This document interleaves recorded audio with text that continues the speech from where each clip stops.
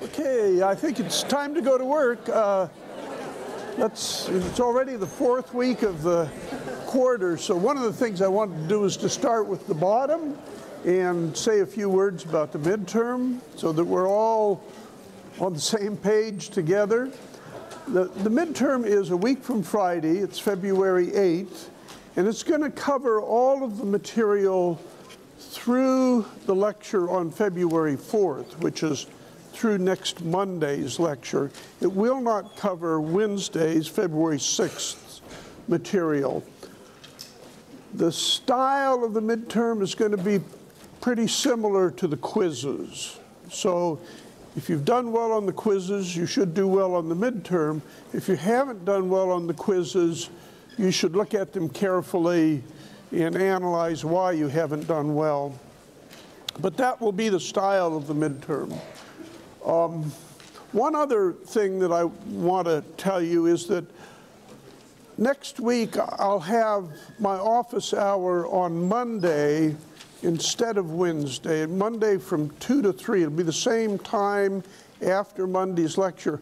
I have another meeting all day a week from Wednesday.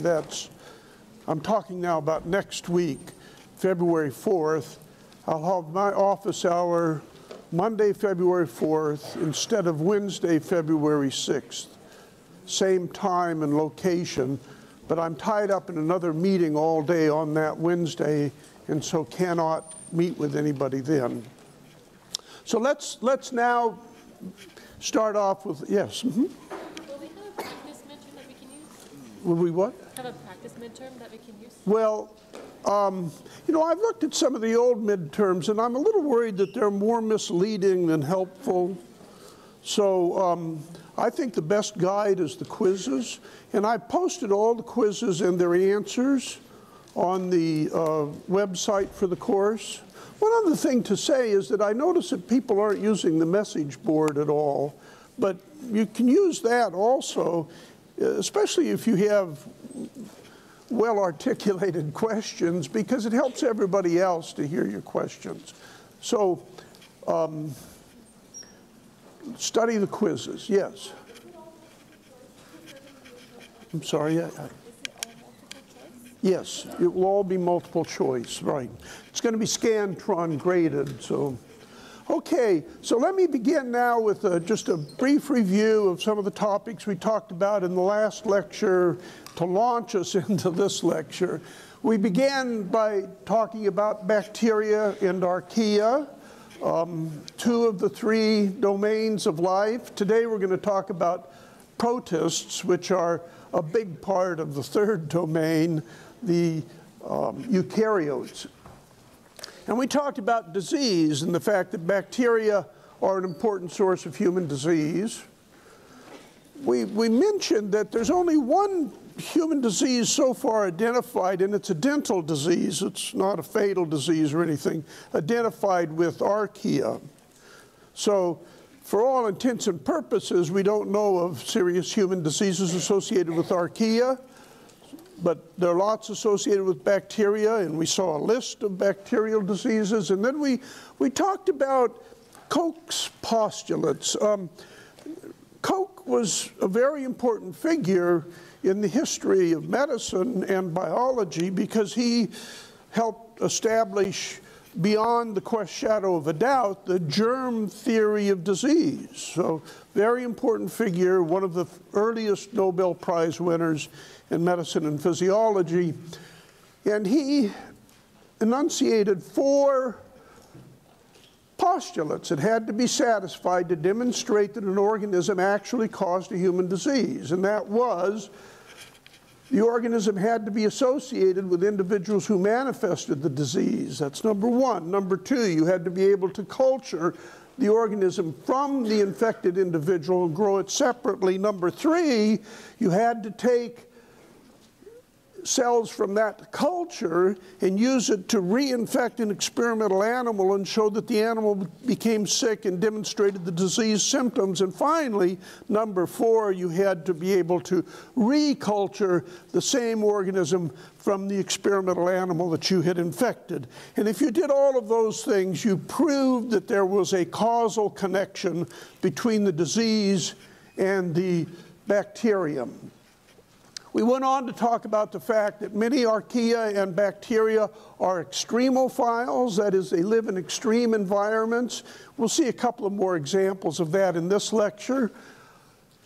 We talked about the oxygen revolution. This is one of the major events in the history of the Earth, the physical history, the geological history, as well as the biological history, was the evolution of photosynthesis, which actually transformed the composition of the atmosphere of the Earth. And the reason is that photosynthesis splits a molecule of water, and the electron is donated, splits a molecule of water, oxygen gas, O2, is released from the reaction into the atmosphere. So after the evolution of photosynthesis, the atmosphere was gradually transformed to an oxygenated atmosphere, which was very important for us because we require oxygen in our electron transport system for the generation of ATP. So we're a result of the oxygen revolution. Now, you can actually date it reasonably well because you can see the first appearances of oxides of iron at about 2.3 billion years ago or so in geological formations, indicating the appearance of oxygen, free oxygen in the atmosphere. We talked about the nitrogen cycle, talked about the fact that we can't, even though the atmosphere, the majority gas in the atmosphere is nitrogen, N2, we can't utilize it. And nitrogen is critical for amino acids and for purines and pyrimidines, so we need a source of nitrogen for our metabolism and for the building blocks of our structures. And that happens to come from a very small segment of life. It's from bacteria and archaea, which are capable of fixing atmospheric nitrogen into nitrates and ammonia.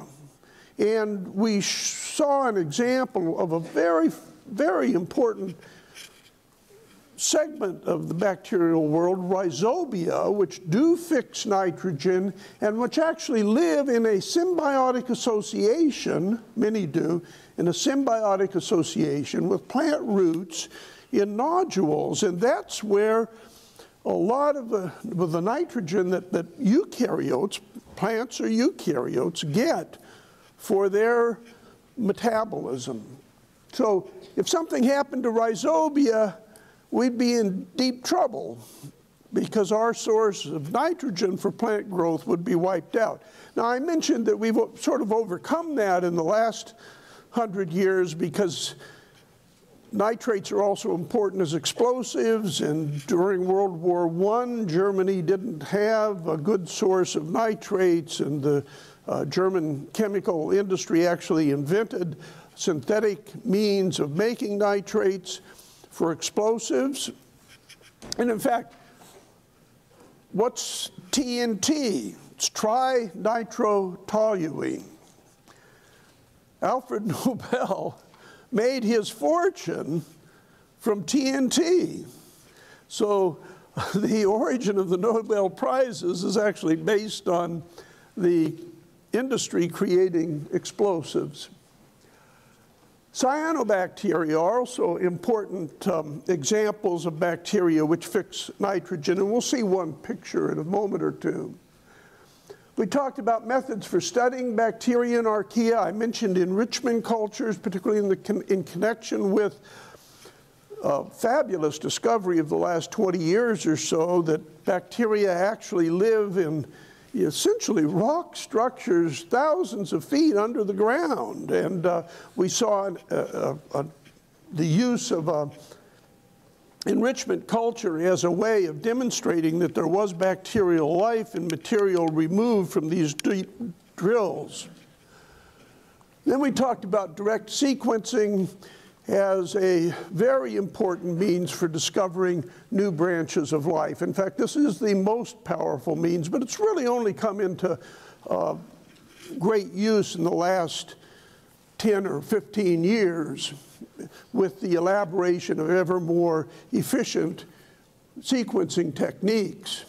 And finally, I ended up beginning to talk about metabolic diversity in bacteria. And I said that bacteria can use 3 different sources of energy to generate ATP, which is the molecular energy currency of all of life. They can use light through photosynthesis as a way of generating ATP, through an electron transport process called photophosphorylation. They can use organic molecules. That's what we do too. We take organic molecules, break them down to release energy to use for synthesis. Or they can use inorganic molecules. And we saw an example of the use of inorganic molecules when we talked about the use of ferric as an electron acceptor from the bacteria deep under the earth. So there are 3 different ways that bacteria can get energy, and that's shown across the top. Each of these columns is labeled with a different way. Phototrophs, light producers, chemoorganotrophs, or chemolithotropes. Lithotrope meaning rock or stone. And then down the rows label the source of carbon-carbon bonds. You can have photoautotrophs.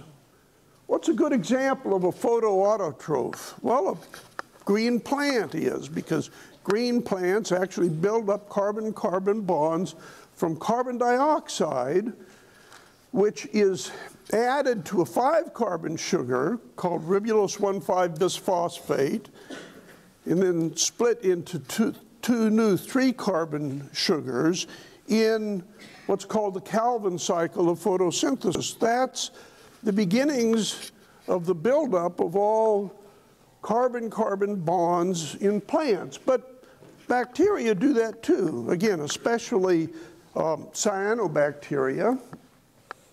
You can have chemoorganotrophs. These are organisms which get organic molecules from some source, and then chemolithotrophs. And finally, you have photoheterotrophs, chemoorganotrophs, and chemotropic heterotrophs. So these are the 6 ways that bacteria can make a living.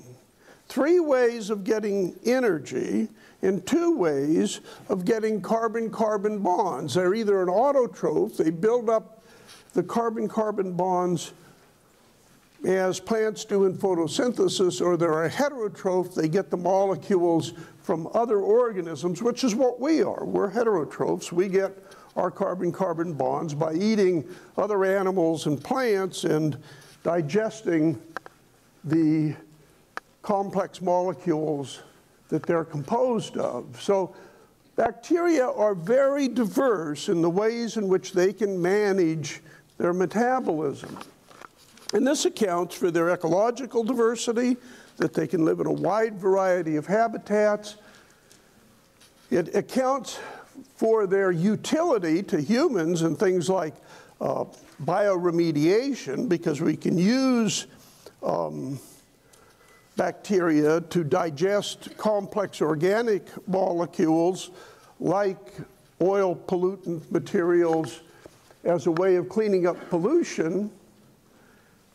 And it also accounts for their really important role in global change, the evolution of oxygen changing the atmosphere, their role in the nitrogen cycle. So bacteria are absolutely crucial to the functioning of life on Earth, and archaea. Now, here's a picture of the phylogeny of bacteria and archaea, and we see that this just represents those two domains, the domain bacteria, the domain archaea, and then the major lineages within each. So you have the Firmicutes, Spirochaetes, Actinobacteria, Chlamydia, Cyanobacteria, Delta Protobacteria, Epsilon Protobacteria, Alpha Protobacteria, Beta Protobacteria, Gamma Protobacteria as the major lineages within the domain bacteria. Now, I'm not going to ask you to memorize these names, so don't put your energy there. But this is what we know about the big outlines of the phylogeny of bacteria and of archaea. Well, what do these things look like in the real world? Well, here's an example. This is vermiculite in yogurt. It's lactobacillus. So this is the rod-shaped cellular structures. Here's a spirochaete. Spirochaetes are interesting because, among other things, they're a disease-causing organism. Lyme disease and syphilis are both the result of spirochaetes. Streptomyces, we get some of our important antibiotics from, like streptomycin from streptomyces. Cyanobacteria, this is a picture of a very common cyanobacterium called nostoc. Nostoc is often found on ponds and so forth. It does two things which are really fundamental. It does photosynthesis. It's a photosynthetic bacterium, and it also fixes nitrogen. So, very important bacterium with these beautiful sort of green filamentous chains. Chlamydia, this group of bacteria only live within animal cells, also a source of some human diseases. Proteobacteria, well, remember we went through that list of different proteobacteria. Some of them are quite striking cells. This Caulobacter with a stalk and a sort of sausage-shaped body, another with the very impressive fruiting bodies. So it's a huge amount of morphological diversity in the bacteria. And that's all I'm really going to say about this. Your book says a little more, and all of these pictures are in your book, but this is just designed to give you some visual sense of what bacteria look like when you can look at them under the microscope. What about archaea? Well, archaea live in almost every habitat imaginable, including extreme habitats. Archaea are famous as extremophiles. I mentioned that with this one small exception, there are no known parasitic archaea.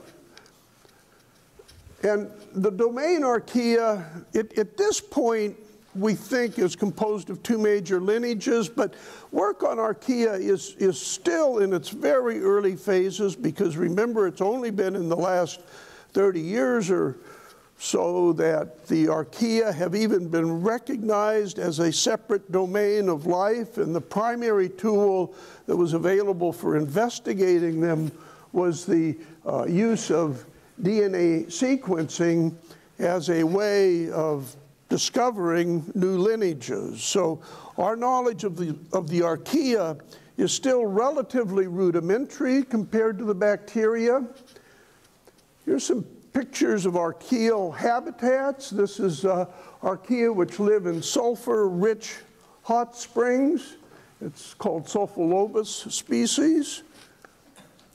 Here are archaea, which live in, this halobacterium, live in salt ponds, which are saturated salt ponds, as saline as it's possible to get.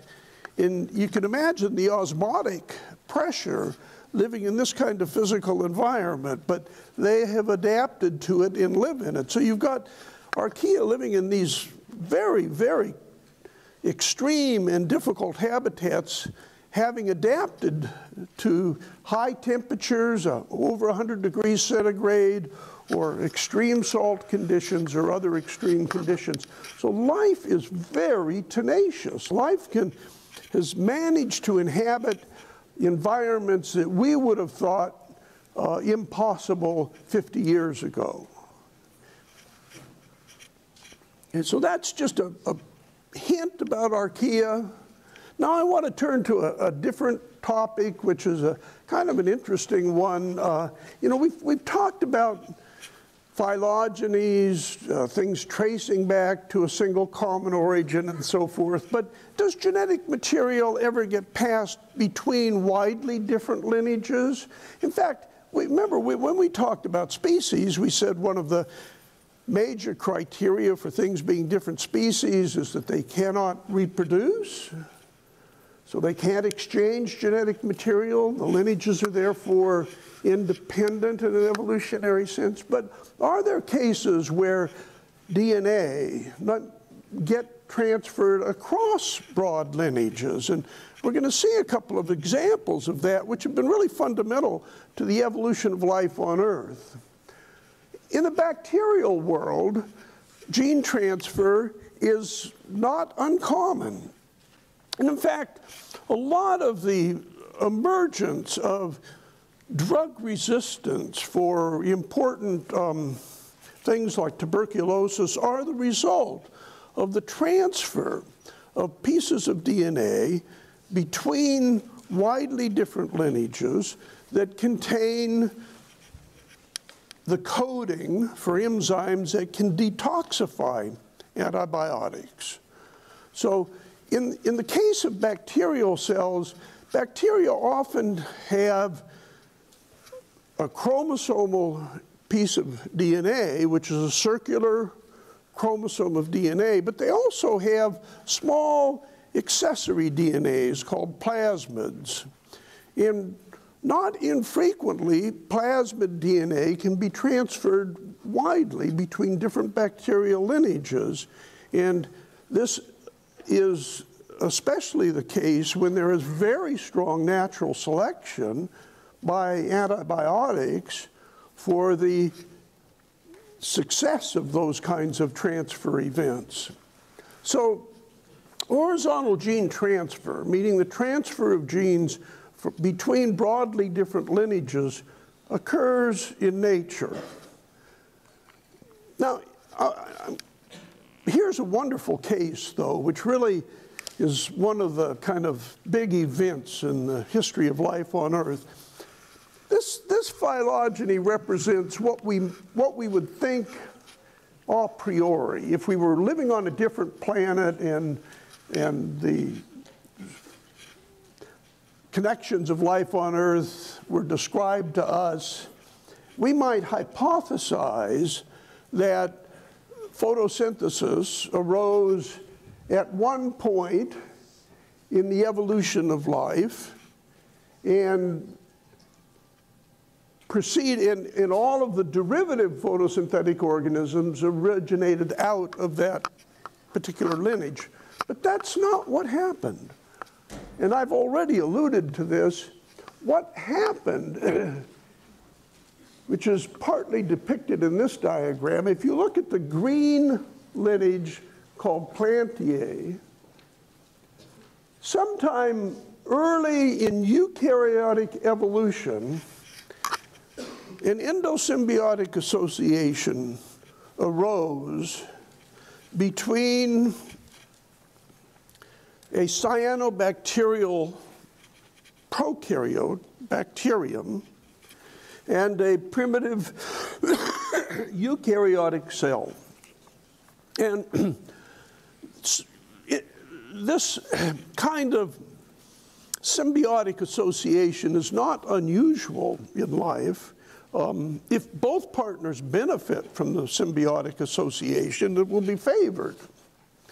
So how might this have happened? Well, it's possible that a primitive eukaryotic cell ingested, say by endophagocytosis, a cyanobacterium, and the association between them became established. The cyanobacterium continued to perform photosynthesis, and it was able to donate ATP or the products of photosynthesis to its host cell. The host cell provided protection from external threats, and so the association became established. So all plants represent a hybrid between a bacterial lineage, a cyanobacterial-like lineage, and a eukaryotic lineage. And if you look at the chloroplast in plant cells today, the chloroplast is the residual organelle, which is the result of that endosymbiotic association. How do we know that? Well, there's a number of lines of evidence that support what I'm telling you. The best line of evidence is that the chloroplast organelle has its own DNA molecule. That DNA molecule is about 200,000 bases in size, codes for 80 or so genetic functions. And and it has its own protein synthesizing machinery. It encodes its own ribosomes. But they're bacterial-like ribosomes, not ribosomes associated with eukaryotic organisms. And if we look at the genes encoded in the chloroplast genome, we find that many of them have homologs, which are similar in the cyanobacterial genome. Then if we sequence a plant genome, which was first done a little over 10 years ago, we discover that several hundred genes within the chromosomal DNA of plants apparently had a bacterial origin. The rest of the 30 or 40,000 plant genes have a eukaryotic origin, but those that had a bacterial origin were simply transferred over time from the genome of the primordial endosymbiont into the nuclear genome of plants. Wonderful example of horizontal gene transfer. So the origin of photosynthesis in plants is not because it evolved de novo, but because it arose from an endosymbiotic association between a eukaryotic cell and a cyanobacterial cell. But the story doesn't stop there. After that event,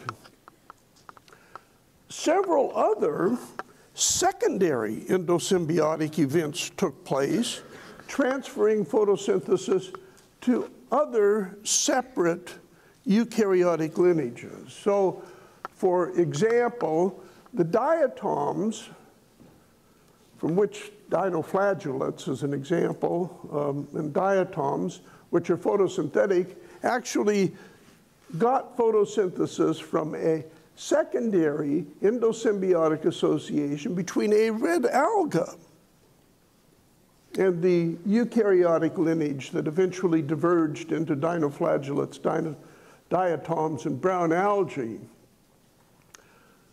The euglenoids, euglena, which is a protist, and we'll talk more about protists today, got its ability to photosynthesize from a secondary endosymbiotic association with a green algae.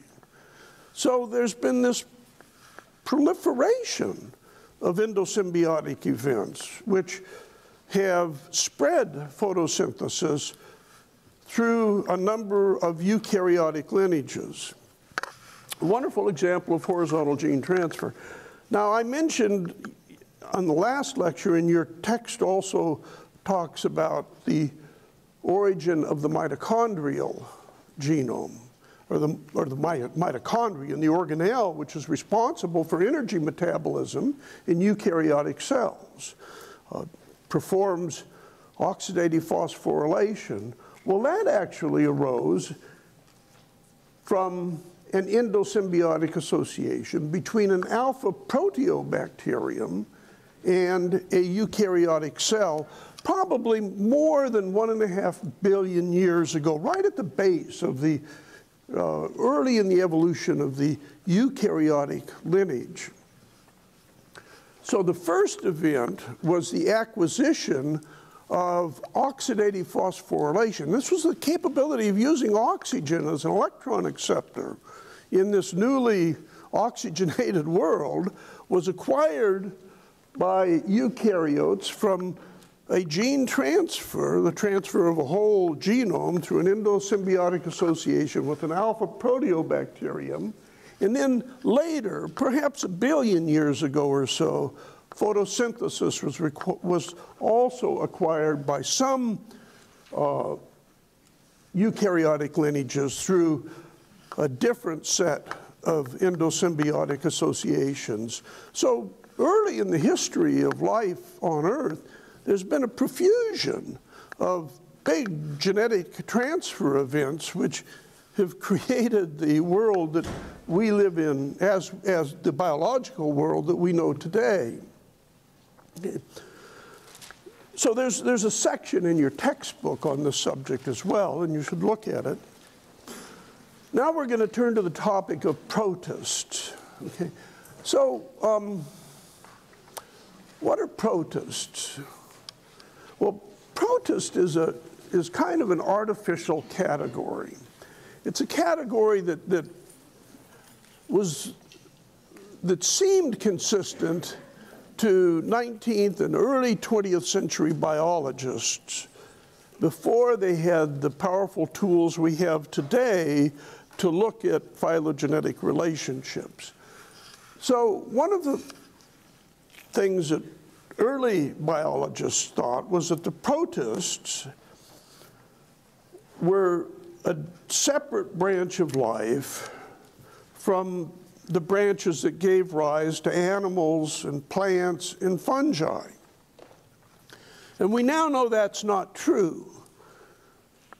But the term protist hangs on, even though it's not an appropriate description for a monophyletic clade. So we say that the protists are paraphyletic. That's because it's an evolutionary group that includes an ancestral population and some, but not all of its descendants. Some of those descendants in that clade are the animals, plants, and fungi, which are not included in the term protist, even though they're part of an evolutionary group. Protists tend to live in environments that are surrounded by water. And one of the important things about protists, there are many important things about protists, but one that we'll touch upon is that sexual reproduction evolved in protists. So here's a picture of the protists, and this diagram just illustrates this notion that they are paraphyletic. Embedded within this monophyletic clade, which represents all of the yellow lineages, are the green plants, fungi, and animals. So they're all part of that monophyletic clade, but the name protist does not include them, and that's why the protists are said to be paraphyletic. So here's some pictures of protists. About 10% of species on the Earth are thought to be protists.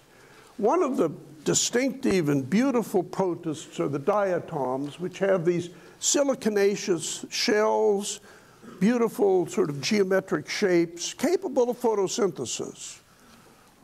Another example, by the way, multicellularity also evolved in protists. It has evolved independently numerous times. Some bacteria are also multicellular. But we see giant protists like kelp and in intertidal habitats, red algae. These are all protists, generally growing in environments surrounded by water.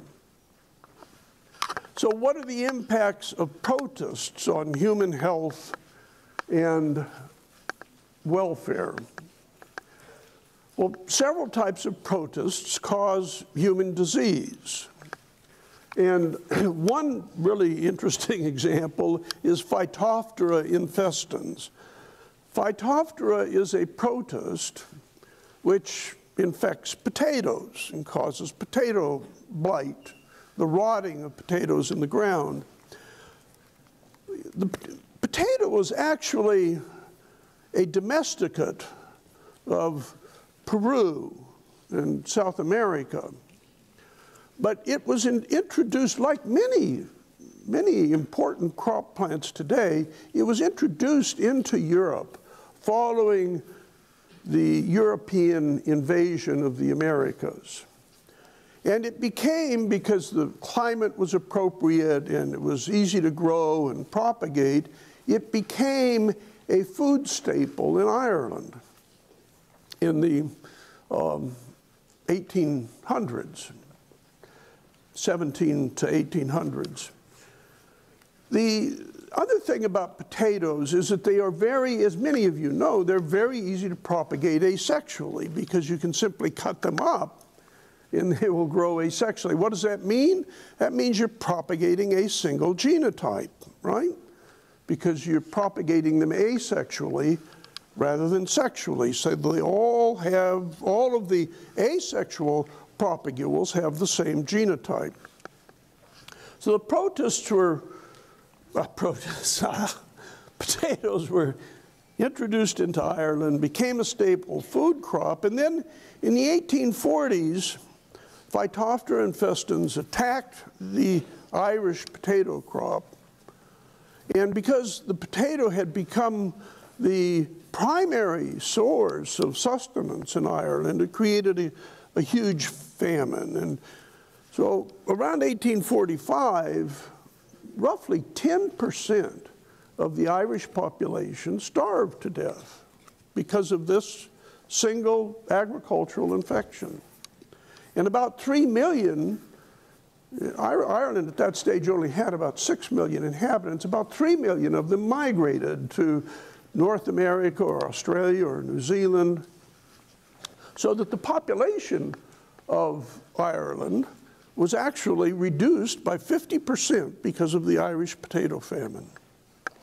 And it had an effect on the politics of this country. One of our famous presidents was of Irish descent. His ancestors came to America in the 1840s. Another very important protist disease is malaria. Malaria is probably the most important disease of humans today because about 300 million people per year suffer from malaria. And about 1 million die each year because of malaria, mostly young children. So it is a huge public health issue. And in fact, it's one of the areas where the Gates Foundation has invested a lot of resources in trying to find ways to combat malaria. So there are other examples of human diseases, of malarias, of protists as well, and we'll see a table in a moment that illustrates some of those. But let's just look at the life cycle of the malarial parasite. And let's begin at the upper left-hand corner where it says cell type that infects humans during a mosquito bite. That's in. That means it's haploid. So the haploid cell infects the human from a mosquito bite and then migrates to the liver, where it undergoes mitotic division. So it remains haploid, undergoes mitotic divisions, and then some of those plasmodium cells migrate to the red blood cell, the erythrocyte, where they undergo mitosis and then meiosis. So they combine to form, for a short period of time, a diploid. They undergo meiosis, and then the products of meiosis are released back into the bloodstream.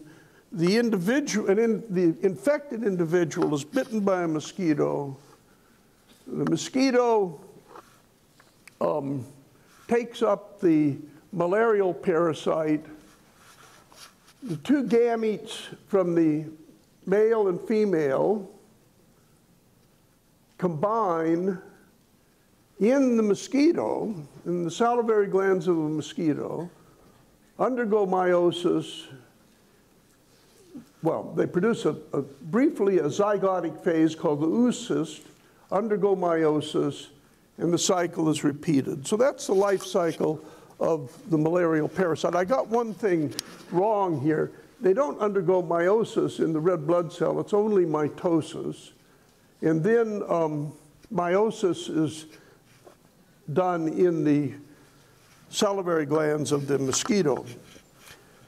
So how do you control for malaria? Well, it turns out it's been very difficult to develop effective malarial vaccines. The easiest point to go after malaria is to go after the secondary host, the mosquito. And so one of the primary lines of attack is by controlling the mosquito population to reduce the opportunities for the transmission of the disease. Now, here's a list of other diseases which have a protist origin. We talked about malaria, toxoplasma, important in the brains of AIDS patients, which quickly develop fungal populations. Many species of dinoflagellates produce toxins, which are neurotoxins, and we'll talk about that just a bit more in the context of red tides. Giardia causes diarrhea, trichinosis, which is a commonly sexually transmitted disease, leishemia, skin sores that affect internal organisms, trypanosomosis, potentially fatal disease transmitted through the bites of tsetse flies, and so forth. So, and down at the bottom is our friend Phytophthora infestans. So there are a number of human diseases which are caused by protists. So we want to understand and study protists in order to be effective in dealing with these public health issues. Now, I've already hinted at the toxins produced by dinoflagellates. In some cases, we have in coastal areas algal blooms, which are known as the red tide.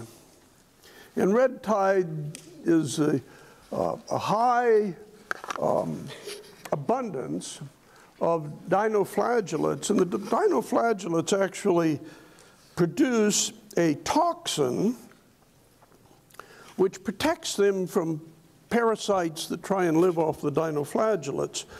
But shellfish accumulate, they take up as food dinoflagellates through filter feeding, and they're not affected by the toxins, but they accumulate the toxins. So that when you go to collect shellfish on the beach at a time of red tide, you collect shellfish which have concentrated a neurotoxin, which can, in some cases, be fatal. What's the ecological importance of protists? Well, I've already mentioned that about 10% of named eukaryotic species are protists. That number's certainly going to grow because with the tools that we have to identify new species through direct sequencing, it's almost certain that we'll find many, many more protist species as time goes on. But they have relatively low species diversity compared to some other eukaryotes. But they're important because they do photosynthesis, and they are primary producers in ocean ecosystems, and we'll see a figure that illustrates that in a moment. They're also important in regulating the carbon cycle on Earth, and we'll talk a bit more about that. But first, as primary producers, photosynthetic protists and bacteria form the bottom of the food chain. And they're taken up by primary consumers and producers, which are eaten by small fish, which are eaten by bigger fish, and so forth. So they sit at the very base of the food chain and are key in that regard. The other really key thing is that they take carbon dioxide out of the air. Because many of the protists have carbonaceous outer shells, and they fix this in calcium carbonate structures. As they go through their life cycle and die, these calcium carbonate shells filter down to the bottom of the ocean and create layer upon layer of calcium carbonate shells, which eventually build up over time and are compressed until you finally have the formations that we see as limestone today. That means that they're taking carbon dioxide out of the atmosphere and sequestering it for long periods of time, geologically long periods of time. And so protists play a key role in maintaining the global carbon cycle. And one idea that's been kicked around a bit is that maybe if we could increase the number of protists, we could use them as a way of sponging carbon dioxide out of the atmosphere, and that would mitigate global climate change. And one of the possibilities is that a key limiting resource for protist growth in the oceans is iron, particularly in some latitudes. So if you fertilize the ocean in some of the tropical latitudes with iron, you would allow a much increased population of protists and therefore a much faster sequestering of carbon dioxide into carbonaceous materials, and possibly that would help mitigate the increasing carbon dioxide due to the burning of fossil fuels. So that's an untested idea, and it's one that many scientists are skeptical of, but this illustrates the importance of protists in the global carbon cycle. Okay, so the next topic is evaluating molecular phylogenies, and I think what I'll do is pick this up on Wednesday, since it's a good point to stop at.